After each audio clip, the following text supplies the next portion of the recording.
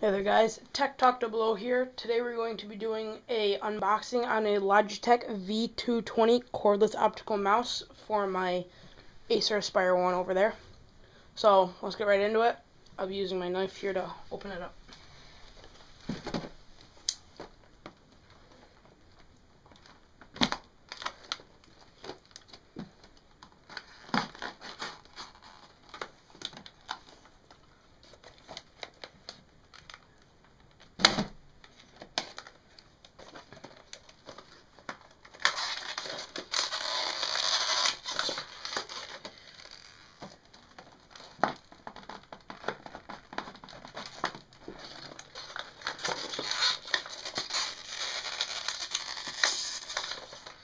Sorry guys, this is some pretty tough packaging here.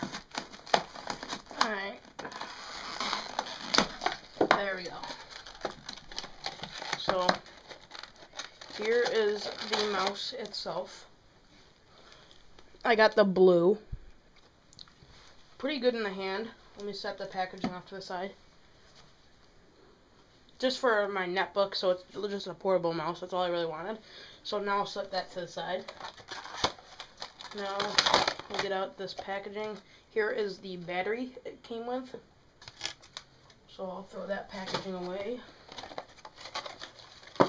Here is the manual. Probably really don't need that, but I'll set it there. And then the USB connection, or where you put it, plug it into. So I'll throw the packaging away. And here's the mouse. Alright, so it shows here there's a little button.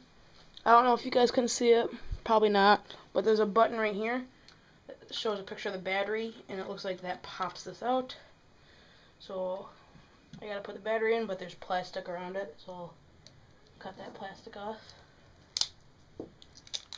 Alright, here's the battery. I don't expect this battery to last too long. It looks just like a crappy one. I mean, I can already see that it's on, because there is the green light. So, I'll put this in. Let me see how this goes. Alright, and now it shuts off once I put that connected onto the bottom. So, let me put the manual to the side, and I will get out my Acer netbook, and I will test it out. Power her up. Put my knife away. I'm going to put my password in.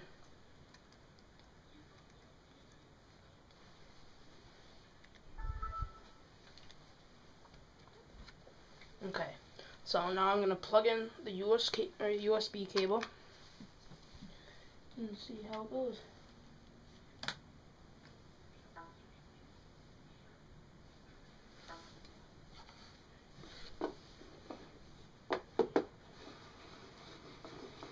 Doesn't seem to be working, but I'll probably have to go through the manual and check it out.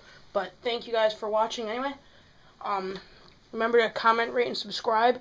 And remember, this is I'll tell you guys one more time, the Logitech V220 cordless optical mouse for netbooks. I'll have it in the title. So thanks for watching, comment, rate, subscribe, and I'll see you guys later.